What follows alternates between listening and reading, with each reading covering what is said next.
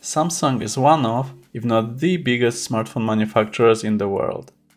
We mostly hear about the expensive S and S Ultra flagship devices. However, they're not the only options, and their mid-range A50 line has been gaining in popularity while getting better and better.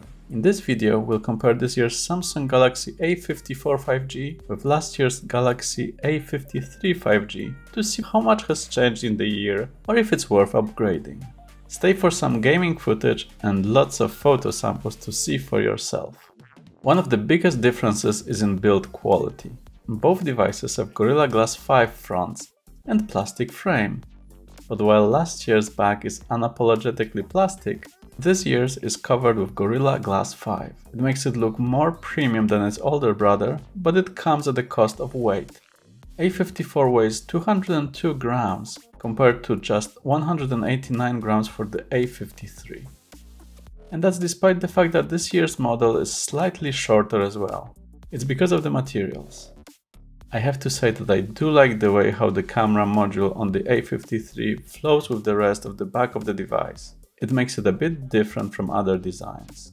On the other hand, the A54 follows the S23 and S23 Ultra designs when it comes to the back and camera unit. The colors are also a bit different this year, with the lime we got a standout for sure. A53 options include more pastel colors, like the blue we have and the orange. But which color you prefer is a very subjective decision. One area where Samsung didn't cut corners is waterproofing, with decent IP67 resistance on both devices. As I mentioned, the A54 is a bit shorter, and that's because the A53 screen is a bit longer at 6.5 inches versus 6.4 on the A54. The aspect ratio is slightly different on both as well, but you shouldn't notice it too much, even watching the widest MKBHD videos. Both devices sport fantastic Super AMOLED screens, which is luckily a norm with Samsung, and it's great that it extends to mid-range devices as well. The one improvement this year is maximum brightness, with last year's phone rated at peak 800 nits versus this year's 1000 nits, which should make it better for bright sunlight. I have to say that it performed great on my recent holidays in Bali and Greece. But even side by side, there's not a huge difference, as last year's screen was already great, both with brightness, colors, contrast and overall performance. While both devices will definitely be great for watching some YouTube or Netflix on the go, this year's model has a further advantage here. It supports the HDR10 standard, so the experience should be even better. Both devices also offer smooth 120Hz refresh rate, which again is great to see in mid-range devices. The one difference between the two is that A54 now offers adaptive refresh rate, which will make sure the screen is correctly adjusted and will save your battery. Really great to see. On A53, you can only choose between high and standard. Speaking of smoothness, that's where the other major difference is. Last year's model was running Samsung's Exynos 1280, which wasn't the best chipset around, and a lot of people complained that the experience wasn't the best. This year's A54 got bumped to Exynos 1380, which is now on the level of the Snapdragon 778G, a very performant chipset we've seen in the Nothing Phone 1 and many other devices. Conversely, last year's chipset is closer in performance to Snapdragon 695, with a couple of differences, so it won't be as performant as this year's model. Before we show some gaming footage, it's important to note that the A53 we have has 6GB of RAM, while the A54 has 8GB of memory, which might impact performance. So we're not comparing apples to apples or androids to androids here. Interestingly, for some even higher-end gaming, there wasn't much of a difference. Asphalt Extreme performed at around 30 frames per second on both devices without slowdowns, and it worked great with my game controller. Even the performance in Call of Duty Mobile was similar on both. You can go as far as high quality and very high frame rate on both devices, and both were close to 60 frames per second without bigger slowdowns. The A53 sometimes went to around 55 frames per second when it got busier or there was more action, but nothing major, better than I expected.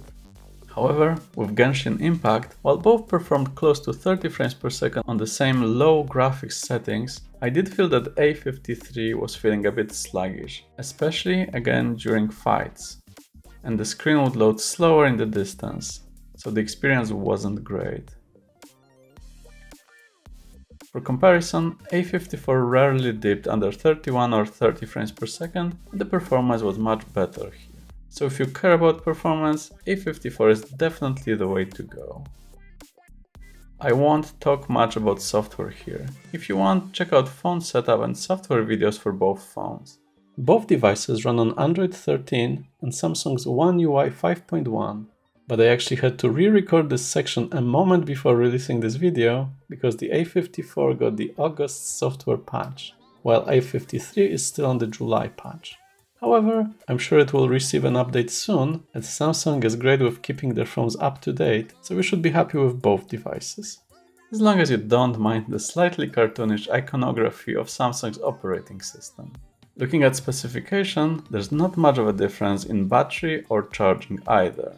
Both have a 5000 mAh battery, both support charging of up to 25 watts, which I wouldn't call supercharging anymore compared to 100 watts or even 200 watt competitors, and there's no charger included in either of those. However, thanks to both a more optimized chipset in the A54, as well as the aforementioned adaptive refresh rate, the newer device is likely to keep charge a bit longer. However, I haven't noticed much of a difference myself. Both performed great with this large battery and were great secondary devices on my holidays. Unfortunately, neither device supports wireless charging, despite A54 having a glass back, but that's probably to keep the costs down. Other features of the device are mostly similar: under-display fingerprint scanners, lack of headphone jack, similar quality speakers, dual SIM card or SIM plus microSD, which is amazing to still see here. Both also support 5G connectivity and NFC, depending on the market.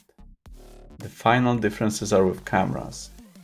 The main camera this year is a 50 megapixel one, as opposed to 64 megapixels last year, but that's not what really counts. It's more about the size of the sensor, as well as the processing of the images themselves. And this year, the sensor is bigger, so it can take a bit more light.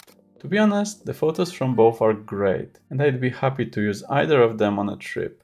And I actually took a lot of my holidays photos this year from the A54. The small differences would be that the photos from the A54 are brighter, but not overexposed, and more natural, while the A53 ones seemed a bit oversaturated for my taste.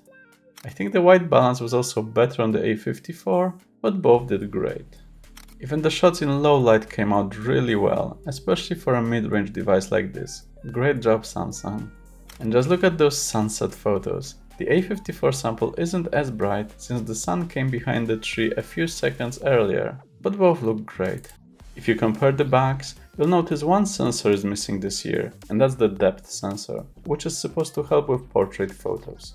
However, both did great, and I took some really nice portrait photos with both, but I actually prefer A54 photos. The subjects are less overexposed in them, they had some nice bokeh balls in the background, and I somehow really like those as well. Both devices support very similar 12 megapixel ultrawide cameras, and both performed really well. I didn't spot massive differences between them, other than the photos being a bit more oversaturated on the A53, especially for greens. Other than that, really good performance for both, and they both complement the main cameras well. Similarly, both phones have 32 megapixel selfie cameras, and both performed really well for normal and portrait shots. Both phones also support a switch between wide and normal shots, which is great if you want to take a photo with someone else or you're interested in the background. Finally, video capabilities are similar on both devices. 4K footage from all lenses, and you can actually dynamically switch between main, ultrawide and selfie while you're recording, and there's just a bit of delay when switching to the selfie camera. The quality is really good on both devices as well. From what I've seen, the selfie camera has less shake on the A54 compared to A53 and especially some other mid-range devices I tested in the past, so if you film yourself a lot, it might be a nice benefit. Stabilization differences are even more pronounced when it comes to 4K main camera video. The A54 footage when walking looks good and is usable, and I'd be happy to post it online, but the same can't be said about the A53, which was much more shaky and difficult to watch. So when it comes to stabilization, this year's model is a clear winner. You could try using electronic image stabilization instead, but it's limited to 1080p, and unfortunately the image quality is much worse, so I wouldn't recommend it. So when it comes to video, I say this year's model is a good upgrade for sure. Overall, I'm really impressed with both devices. Both of them are very compelling mid-range smartphones worth checking out.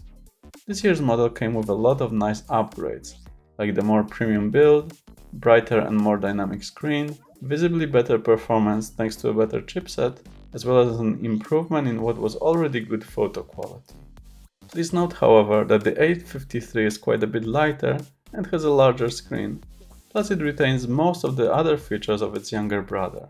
But if I was to pick one of the two, and the prices on offer were similar, I'd go with the A54. We hope you found this video helpful. Let us know in the comments below if you have any other questions about either of those devices. We'll also be releasing our long-term review of the A54 soon, so if you haven't already, make sure to subscribe to the Tech Travel Geeks to see more videos from us. But for now, thanks for watching.